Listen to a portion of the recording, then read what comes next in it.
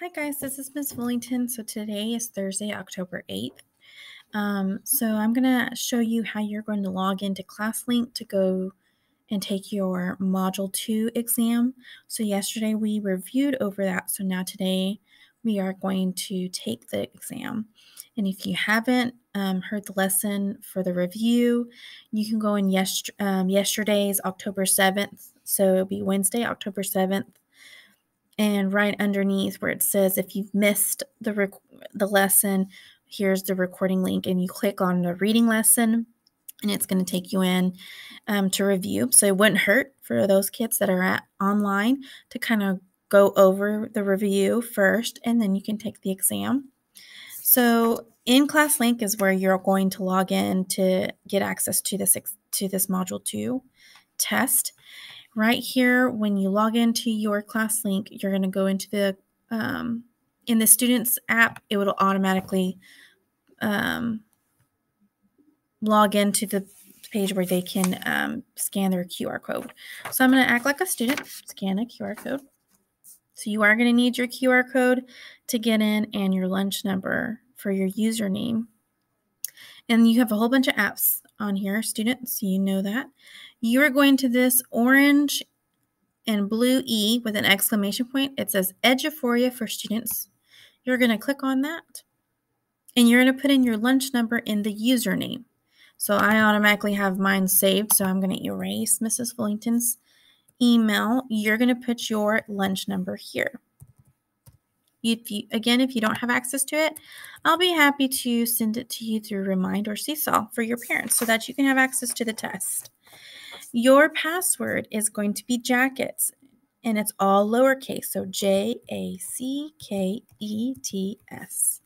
When you're done, you're going to press Sign In.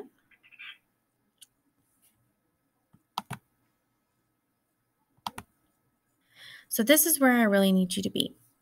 Right here it says 2020 second grade ELAR Module 2. You're going to click on that, and it's going to take you straight to the quiz.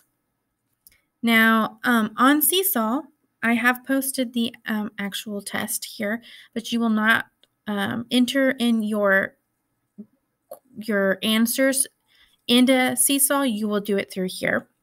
And I have Mrs. Mickelson actually giving you the test. And so that way she's able to read you the test and the test questions and answer choices. So that way that you can do this on your own, students. So that way parents don't have to sit there and listen and actually help you. We have it already laid out for you. So this is where you're going to put your questions in when you are done reading the test. Okay. And so there are a total of, let me see here. There are a total of 16 questions. Now, when you press review and submit, see right here where it says unanswered, the red bells. Mrs. Wellington did not answer any of these questions. So make sure that it has answered with the black and white check mark. And then when you're done, you're going to press submit to score.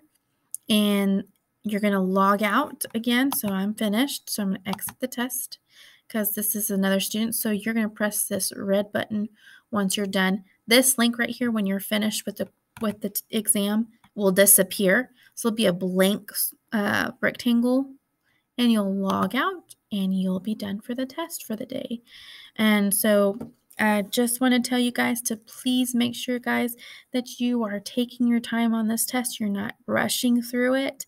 If you need to reread it, because let me tell you, there's so many times where I've seen students could have gotten a 100 on this test if they reread it and took their time on the test. So good luck, guys, and I will see you on Friday. Okay, bye.